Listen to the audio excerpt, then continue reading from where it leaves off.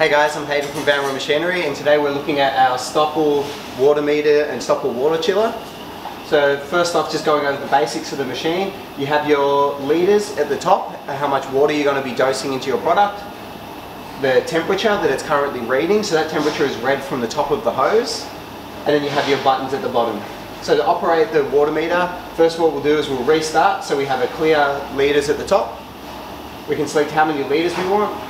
So I'm going to do 4 litres, and I do want to change my temperature. To change the temperature, use the dial at the bottom here, but the temperature won't change until the water is running. So it's just like your tap that you would normally use at home. So you have to watch the water flowing through and you'll see the temperature change. So I'm going to make the water become colder.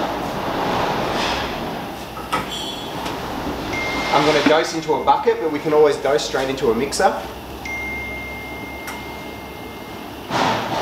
So once I start it, you'll see the temperature will begin to drop.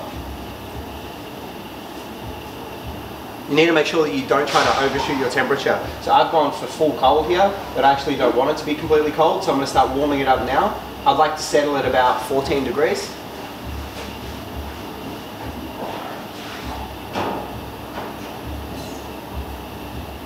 So just going with small movements, otherwise it'll completely overshoot.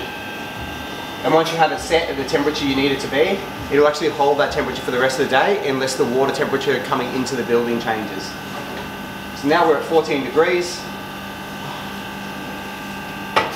I won't use this water in my dough because that whole water is not going to be 14, but the next dose that I do, I can select the exact litres I need. So let's say I was doing a bag's worth of flour and I needed 7.7 litres of water.